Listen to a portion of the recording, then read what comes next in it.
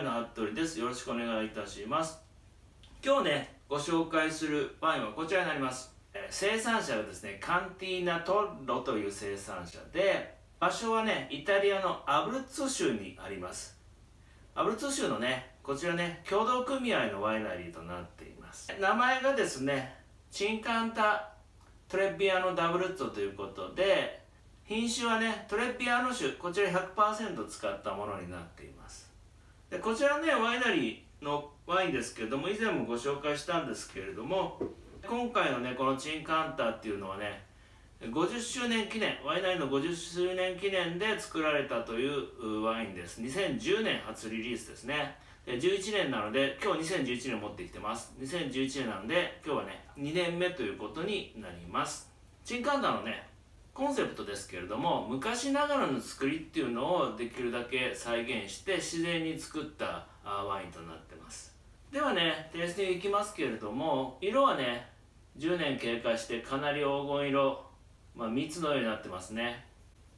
香りはね、複雑ですね。熟したね、パイナップルであるとか洋梨系、それから蜂蜜ですね。あと白いレーズンみたいな香りもします。ちょっとね、鉄のようなニュアンスも感じますね。とってもね、いい香りします。味いきます。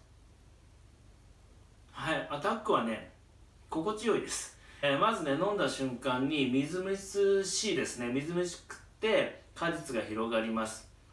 で、これ酸味ですかね。伸びやかな酸がですね、支えてますし、ミネラル感がすごいですね。果実味もね、先ほどのような香りと同じような果実味なんですけど、ちょっとレモンがかった果実味も感じますが、それほど強くなくってちょうどいいですね。